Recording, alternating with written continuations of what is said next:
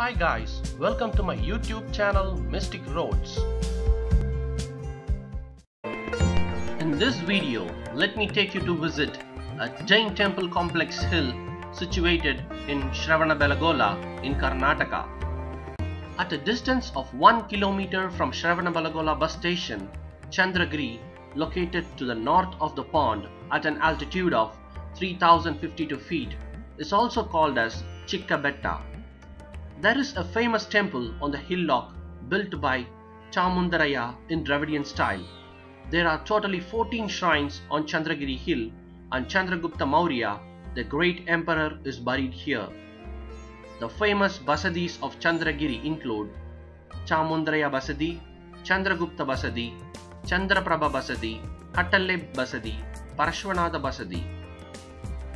Shravanabelagola attained historical importance when Chandragupta Maurya, the greatest king of Mauryan Empire, settled on this hill in 3rd century BC along with his Guru Bhagwan, Bhadra Bahu Swami, after renouncing his kingdom. Bhadra Bahu was the greatest propagator of Jain faith in the south. Kalbappu was the early name of the hill, and it dominates the history of the town Shravanabelagola between 3rd century BC and 12th century AD.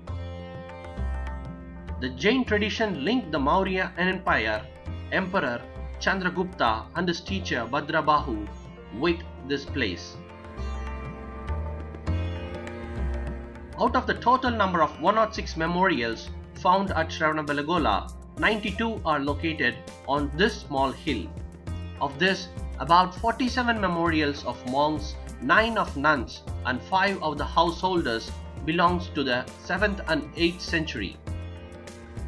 This points out that the popularity of the custom and of its extensive prevalence on the small hill.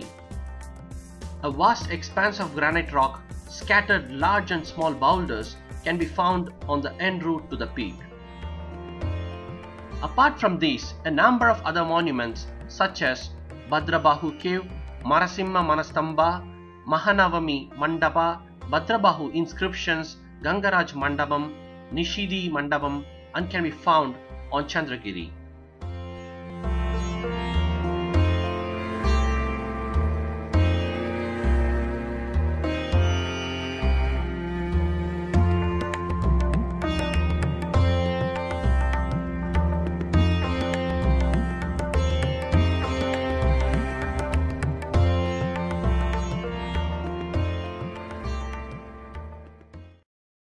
Thank you for watching my video.